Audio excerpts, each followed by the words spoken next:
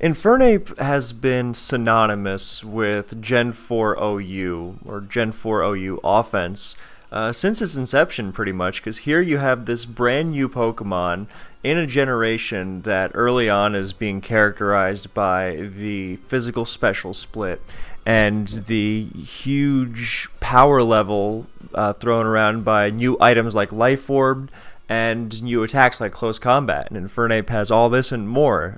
It's also got a Swords Dance clone in Nasty Plot. It's also got U-Turn.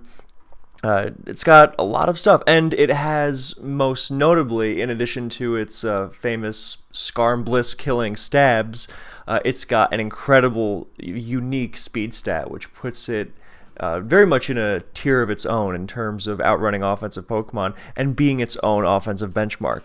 So, the images in this will move, by the way. So, Infernape for a long time was just Gen 4 OU. It was synonymous with the tier. It was one of the metagame's most defining threats. And now, you don't see it as much, and some people go so far as to call it unviable. Now, I'll spoil it there, and I do not think that's the case. I think Infernape is still quite good.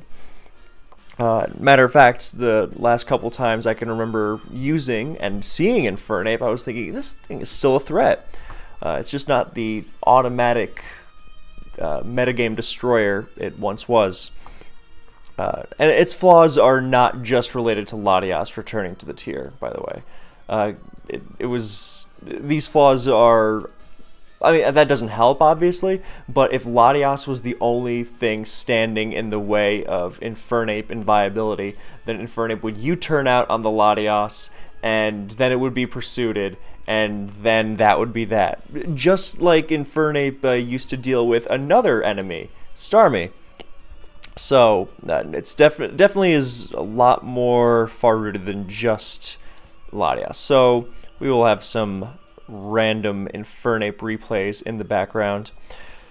But they're not really related to anything. I just figured, well, people like when stuff moves. So, I'm not going to be watching them, though, because they're going to distract me. Anyway, so Infernape, yeah, base 108 speed, incredible stabs, Scarm Bliss killer, wall breaker of all sorts. Just the classic mix-ape, Fire Blast, CC, Grass Knot, HP Ice. Outruns base 100s by a mile, hits most of the metagame really hard. And then it started developing a little in Heart Gold and Soul Silver because that set is not very good against Latias. So it started running the physical mixed Infernape, which was U-Turn, CC, Overheat, and Mach Punch most commonly. You could throw in like Stone Edge if you wanted, but most of the time it was that set. And then that set switched out Overheat for Flare Blitz and became Choice Band, and then CB8 became the standard. And you had heard tell of, oh, Nasty Plot Mix-Ape is going to come back in a big way now that the dragons are banned and Stall is going to rise up, and it's true, Nasty Plot Ape was a big deal then. For a brief time, just like in the days of Diamond and Pearl. But then people realized, hey, this Choice Band Infernape is actually also pretty threatening. And then you saw cool stuff like Scarf Infernape. But basically, Infernape in some form was quite popular. The classic mix, you can mix and match as much as you wanted. People were running HP Electric because Gyarados, especially Restall Gyarados, is insanely popular. You could really do whatever you wanted with Infernape. And some players would go, well, what's the most famous way that Infernape gets KO'd? It's not by another attack, but by its own Life Orb recoil in conjunction with Sand. So some players would go, oh, well, of course, Expert Belt. One player in particular, Philip7086, he was like, you know what? Leftovers. And it made a big difference. It was actually very cool. But here we come to the Infernape conundrum that started getting more actively preyed on by the general player base, and that started holding it back. So Infernape still doesn't really have counters, but it definitely found some really nice checks.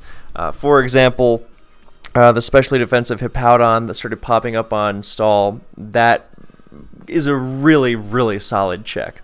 Because it used to be, oh, well, the Infernape dissect stall because Grass Knot drops Hippo from close to full. Yeah, not so much anymore with that. It makes it much more easy to pivot around. And another really big development was the discovery of Nidoqueen, which is not a counter, but is pretty much the best thing you can ask for in terms of an early Infernape switch-in. Especially because Nidoqueen does what no other Pokemon in DPP can do, or commonly used Pokemon, okay?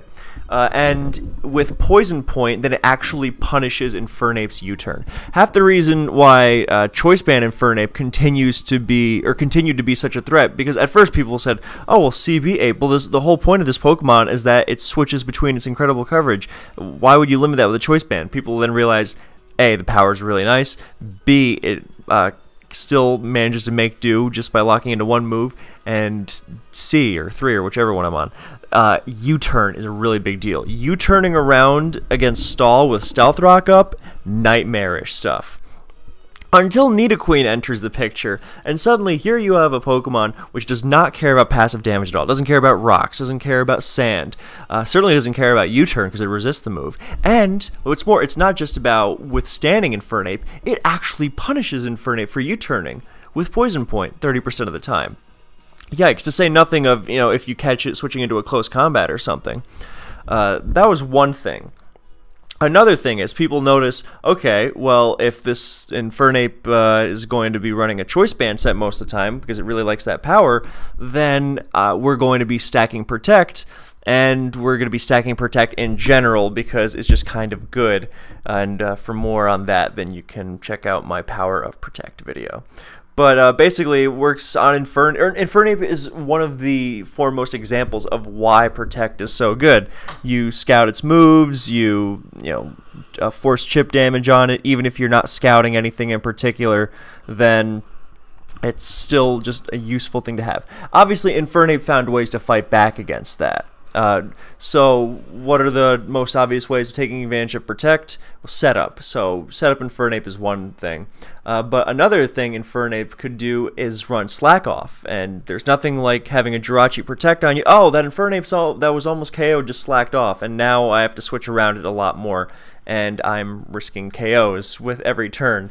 So yes, Infernape can do that. But the conundrum Infernape has is choosing between choosing its item and choosing its moveset. And then its EVs too. And yeah, that conundrum between power and coverage, it can really be a nasty one. I think that just because it's difficult to choose these things does not make Infernape not viable, because that's crazy. But it definitely is not as automatic as it once was. So these stall teams started running lots of Protect, and then of course Infernape going, well, okay, well now I won't run choice items or I won't run Choice Band, so I'll run things like Cool, Nasty Plot, Anti-Stall, whatever. And then once you remove the full power that Infernape was boosting itself with, then you really realize, yeah, against these walls, against the Milotics of the world, Infernape really needs all the strength it can get. Because its offenses are great against other offensive Pokemon. Against bulkier stuff, not so much. And nowhere is this more apparent than against defensive Jirachi. Whereas one of the things that really has knocked Infernape down as a wall breaker is the prominence of bulky Jirachi, because bulky Jirachi can take Infernape's hits one-on-one, and if your wall breaker can't deal with one of the most prominent walls and Rachi one-on-one, then that's really not good. I mean, you can say, oh, just throw Lumberry on it or something. It's like you're missing the point. It's so... Then it's already going... It already has power issues when running... Well, not so much when running Life Orb, but it's pretty much the choice between, am I going to actually threaten to KO things and run Life Orb and have a survivability of none, or am I going to not run Life Orb and then start struggling to KO Clefable with close combat? That's a real dilemma that Infernape has, in that this, like, the mixed wall thing that Jirachi and Clef and even Gliscor do so well, and then you start throwing in Milotics and whatnot, to say nothing of Latias, and Infernape has trouble hitting on both sides of the spectrum. Unless, of course, it runs Life Orb, in which case you just protect and switch around on it, and then it has that issue. So that's the basic conundrum it runs into, to say nothing of it. I mean, the coverage thing is not really secondary to that. It really is just a matter of getting worn down versus, you know, being able to actually threaten to hurt things. So, yeah, that's the short version. And the long version would be like 1,000,000 hours, and as much as I would love to do that. Yeah, so Infernape's survivability is its biggest problem. Getting it on the field, I mean, you could just stack it with U-turners. And that's exactly why I think Infernape is still a very good Pokemon. It's just really hard for it to find opportunities now, when one of the most common Pokemon it would threaten out before, in Jirachi, you don't really do that now. So you really have to... Yeah, and picking its item is another massive, massive pain. With things like... I mean, Expert Belt is great, Leftover is great. This is why I really like Status on it, because you really mess up things like Latias. And if Jirachi wants to stay in, you burn that. I do like Will-O-Wisp on it. You mess up Milotic, and you get to still run Leftovers on it. So you have that survivability. That's just one example. But Infernape's classic, you know, Mixape days are definitely behind it. Or if not behind it, then they really have to be wielded well. So, what happened indeed? That answer is really survivability caught up to it. It's the same reason why you don't really see as much mixed Dragonite nowadays, because rocks and sand... I mean, Infernape has less survivability than mixed Dragonite, even though it has a Stealth Rock neutrality, just because it also gets hit by spikes, and it's so frail, whereas Jirachi, or D-Knight at least, can take on Jirachi because it has Inner Focus for Ironhead. But Jirachi genuinely plans on staying in 1v1, not a healthy Infernape, obviously, but some form of Infernape.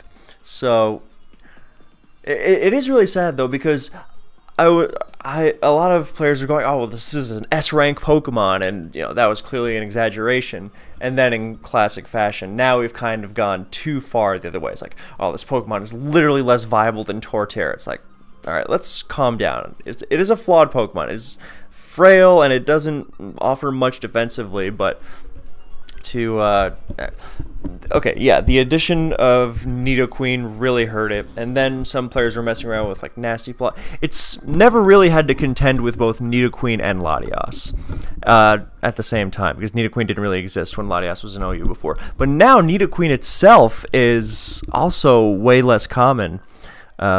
Underrated, again, in my opinion. But now I think Infernape has a really easy time slapping on U-turn and punishing the Latias that think it's free, and I don't know. EVing it is a problem, though, because if you don't run Life Orb, then it is going to have power issues. Just do some damage calcs with various forms of close combat against Clefable, and you will see where the issue is. And choosing the item and whatnot. That's why I think the most consistent is some form of like lefties U-turn Mach Punch. That will generally get the job done against Lotties. You have that all-important Mach Punch for things like DD Tar and Agility and Empoleon, which actually gives Infernape some form of defensive utility. That's huge. So if I were to run it and not delve into weird status experiments, it would definitely be like Fire, close combat, U-turn, Mach Punch. But that's the thing. Then you want to run like you want to run Overheat, but Overheat without Life Orb or some form of boost is just not going to be that strong. You're barely threatening bulky Jirachi at all, and if you run just a physical fire move only, then it's still not going to be that strong, even without even with max attack investment, just because Infernape's attacking stats are not that impressive. And then, of course, you have the whole, oh, it's actually walled by Skarmory thing if you do that. So the choice between... some players have been, including myself, have been thinking, okay, how low can we lower Infernape's speed? Because as the metagame got bulkier and more stall-oriented, then that whole plus speed, max speed, base 100 thing, that very much became a thing of the past. Like, no one cares if your Zapdos or your Superachi is timid max speed, because that's going to do absolutely nothing against bulky teams. So... with that in mind, then Infernape can follow a similar path where it doesn't have to run that 330 speed that gets it the jump on base 100. And when you actually can invest more in those offensive, including going plus special attack or plus attack, which I'm a big advocate for, then you actually start getting dangerous. So this is the kind of adaptation Infernape needs. Obviously, and it's easier to cover the base 100s elsewhere in your team than to cover the walls that Infernape is supposed to be wall breaking, because that's why you're running Infernape in the first place, to be a wall breaker. So I definitely like plus special attack, or just lowering the speed on a plus speed Infernape and just giving it more EVs in both stats. It is a pain to calc, for sure. So if you're wondering, why don't I see Infernape now? What happened? The answer is, well, a lot of Nidoqueen definitely hurt, and Milotic becoming more popular, but it's not one Pokemon as much as the disparity between its need for power, and then how it makes itself vulnerable to being choice locked, or how it either becomes vulnerable to a choice lock, or it becomes vulnerable to passive damage with Life Orb, or it becomes vulnerable to not actually KOing stuff. And for a Pokemon as frail as Infernape, whose job is KO stuff, then yeah. Now, obviously against offensive teams with T-Tars and Heatrans and, frailer Pokemon without a ton of bulk investment, then this is not really a problem. Because against those, then Infernape shines.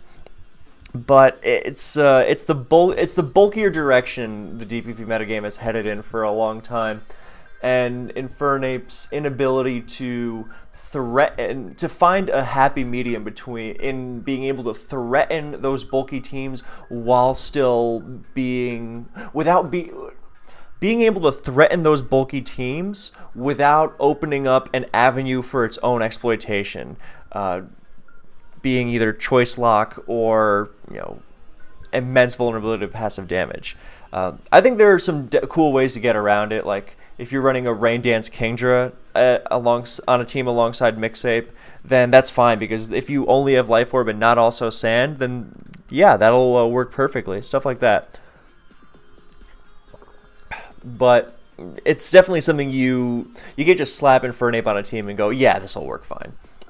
Of course, you also don't want to sleep on Infernape, because that's a good way of making sure you get punished for it. I think Stall is naturally good against it, but because of how strong Latias is in the metagame. But I also think that a lot of players are forgetting that a lot of the popular Stall teams are 5 Pokemon spanked by Infernape plus Latias. So they are also just ripe for getting exploited in their own way. It is very much a two-way street, because yes, Infernape can easily just do nothing, but Infernape can also take over games. But it is more of a Pokemon you have to actively work to get the most out of. You're definitely not going to be autopiloting to free wins with Infernape right now. Or for a while, actually, because I don't like the right now ideology very much. Because, again, this is pre-Latias. These issues were already very, very much in place. The whole, oh, well, I can protect on this Infernape because either, it's choice and I scout it, or it's not choiced and it KOs itself in 2 seconds with Life Orb and Sand. Or it's neither of those things, but then it doesn't actually have the power to KO me. And You know, 4 move slot syndrome is another thing entirely. But that's actually, you know, 4 move slot syndrome was the only thing Infernape had to deal with. That would be just fine. Because that's something it can get around, you know? Like, it can generally do that whole all-purpose thing. Like, it doesn't really need anti-Gyarados coverage, for example, if you can just U-turn on it. That's why U-turn was such a staple on its sets. Why it abandoned Classic Mixape to begin with, because it loved U-turning so much, because it's such a threat. But then it kind of had that whole Flygon thing, where Scarf Flygon became so synonymous with U-turning that people were like, oh, just gonna U-turn so I can stay in with my Heatran and dumb stuff like that. Whereas, you know, the best way to get something out of Mixape is, or Infernape, is to the set shouldn't be automatic. So I think now is the perfect time for players to start experimenting with some new forms of Infernape, because the potential is all there. First of all, the most dangerous Infernape is the one you don't expect. I mean, this is a Pokemon that for years you were like, oh, well, I know an Infernape's coming, but it's also going to rip my team to shreds, and I really wish we had old shoddy and PO logs and ways to animate them, because those were things of beauty. But yeah, Infernape was just a terror for so long. And honestly, it wasn't until Life Orb was realized to be kind of the worst item, because if, you know, unless it's on a Magic Guard poke, then you kind of want your opponent's offensive Pokemon to be carrying Life Orb. That makes them easier to deal with. And, you know, without Life Orb or Choice and that whole conundrum that we've mentioned 600 times with Infernape. But, I mean, all the possibility in the world is there. It's, I think, I was thinking of messing around with some, like, charcoal on it or something, just for neutral hits against things like Rotom. But yeah, Infernape is crazy. I would definitely call it underrated, which is funny because underrated has never really been something you could say for Infernape before. But yeah, it's very strange, because we've gone.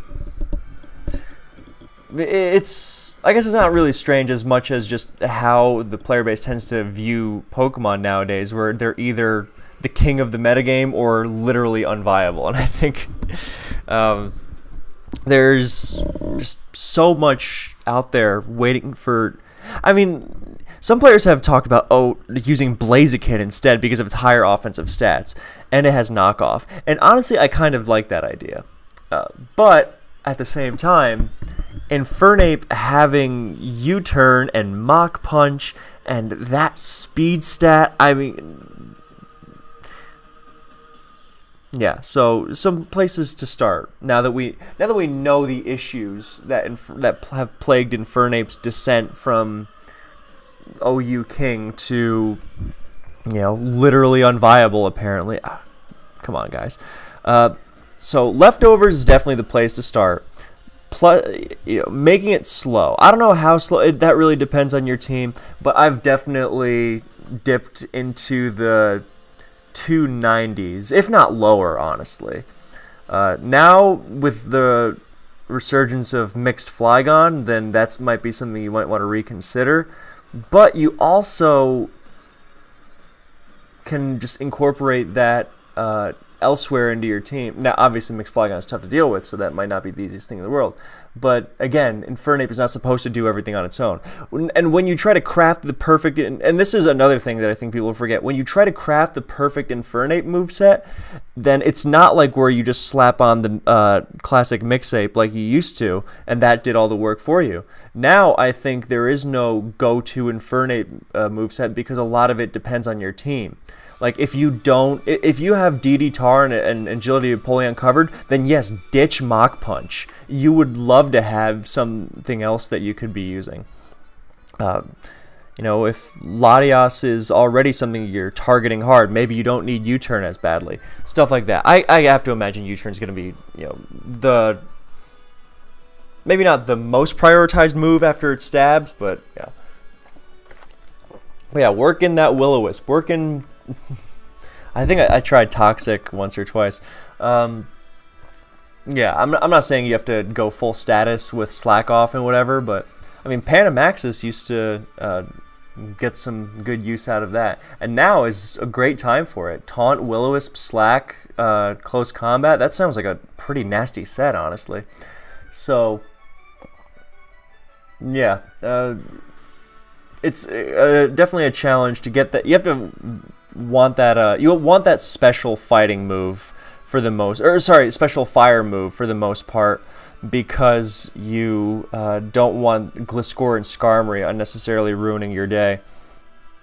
But hey, there's so much out there. Just Fire Blast, CC, U-turn alone is already going to be good. So, and let's assume that you have like a Mach Punch Breloom or something, so you don't need Mach Punch on your Infernape, which is already pretty nice. That's already pretty luxurious.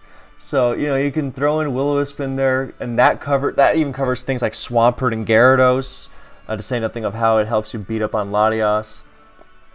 Yeah, I generally think U-turn Wisp is my go-to. It's but you can also throw in Grass Knot, obviously, just for that increased coverage against something like Hippo. Oh, Will-O-Wisp also ruins Gliscor more nicely. Yeah, I don't know. You can throw in a boosting move or something. You can throw in Taunt just to prevent stuff from recovering. Honestly, especially with how slow bulky Latios goes. You attack it, you taunt it, you U-turn on it. That sounds fantastic. That sounds really nice, actually. And I don't think it needs to run leftovers either.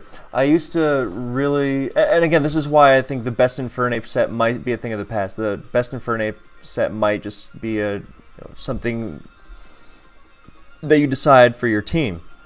But for example, I used to really like offensive wishing Jirachis, not Wish Call Mine, but like Wish U-turn sort of thing.